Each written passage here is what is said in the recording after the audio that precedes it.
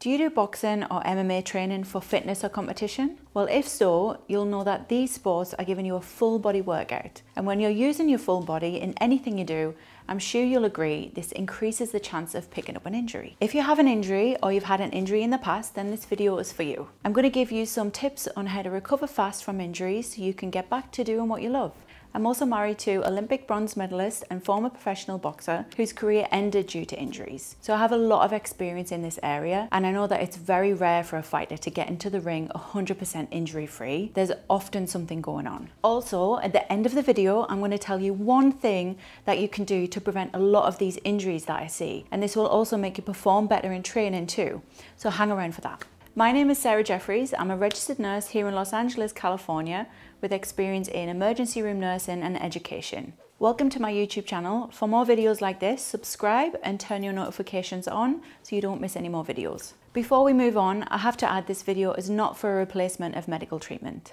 So first of all, if you have a severe injury that's causing you intense pain and you're not able to move around and get out of bed, seek medical advice. We only have one body and we need to take care of it. Now, the first piece of advice is often overlooked, but in my opinion, it's the most important, and that's rest.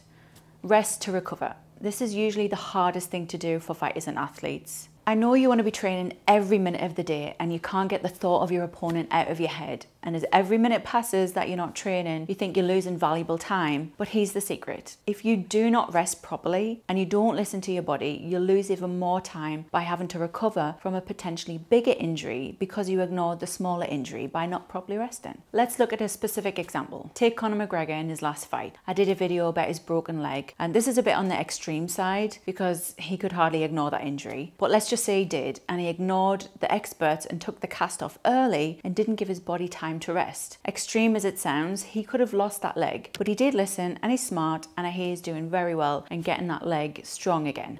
Next is having a healthy diet. Make sure you're providing your body with the right vitamins, minerals and nutrients, especially if you're injured. Your body's under extra stress trying to heal, so making sure you get a well-balanced, nutritious diet will help in the healing process. Getting the right vitamins and minerals in your body is key to recovering fast, no matter what your injury is. Next is ice.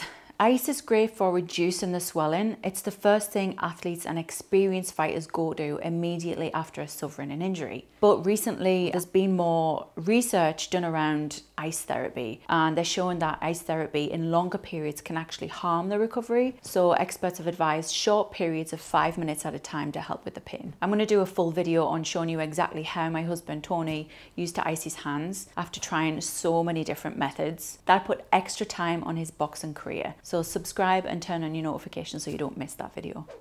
Next is compression and elevation. That's explained in another of my videos, the RICE method. You've probably heard of that before, and stands for rest, ice, compression and elevation. And I recommend all of these specifically in that order. The next tip is heat. Heat packs are great a couple of days or a week after the injury once the initial swelling has gone down.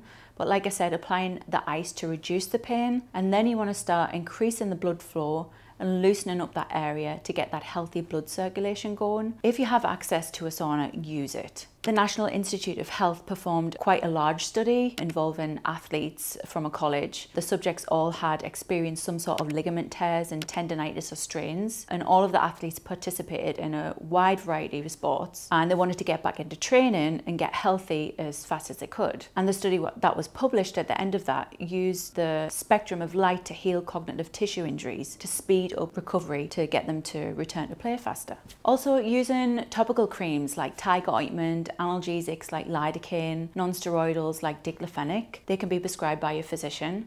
These target specific areas of pain like your elbows, your shoulders. They really sink into that area and treat the injury close to the surface. The next tip is massage. It's one of those things that you may take for granted now depending on your injury, but you really shouldn't take it for granted. It actually is so underrated. It's proven to prevent muscle damage and joint injuries by smoothing out those adhesions, which if you do it regularly, it increases the circulation, and those overused muscles and sore areas get increased circulation, and it actually prevents the injuries in the first place. So please, taking care of your body by having regular massages, like deep tissue massages, it's so important. Now, before I tell you what you need to do to prevent most injuries, I want to ask you, which has been your worst injury and how did you treat it?